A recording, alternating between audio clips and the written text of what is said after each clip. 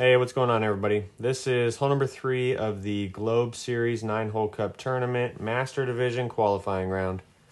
For our tee shot, we're going to use an APOC level 5 and above with a Kingslayer ball. I'm going to start with a Titan for the purpose of setting my spin, but you can just start straight away with your Kingslayer. It's going to be a no moving target setup, so don't move your rings until it's time to adjust. I'm going to apply 5.8 topspin with 2 right spin.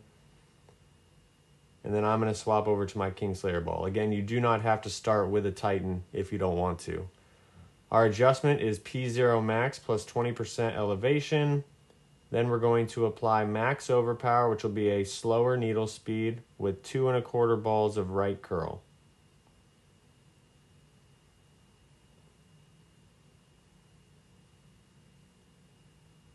We do hit great left, but we still find ourselves landing safely in the first fairway. We're going to bounce over the water into the next fairway, and then we are going to roll out for a drive distance of 405 yards.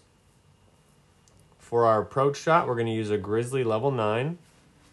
First thing that we need to do is check our distance from the hole by performing a rough check. So with the ball guide passing directly over the cup, we're going to place our bullseye at the line that connects the second and third cuts of rough, so the line that's just short of the sign here. We are at +5. Then I'm going to use 1.5 topspin with 4 right spin and position myself in the rough with the blue ring touching the fairway and my ball guide, going through the middle of the cup. Our adjustment is P0 minus 5% elevation at 45% slider, which is going to be 12.8 rings.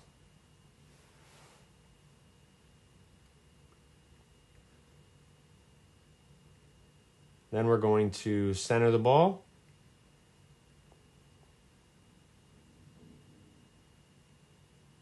We hit perfect.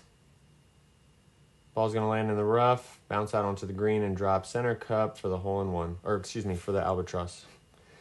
For further instructions on how to play this hole, make sure you guys click the link below and subscribe to Master Tournament Guides through Golf Clash Tommy. Good luck in your qualifying rounds.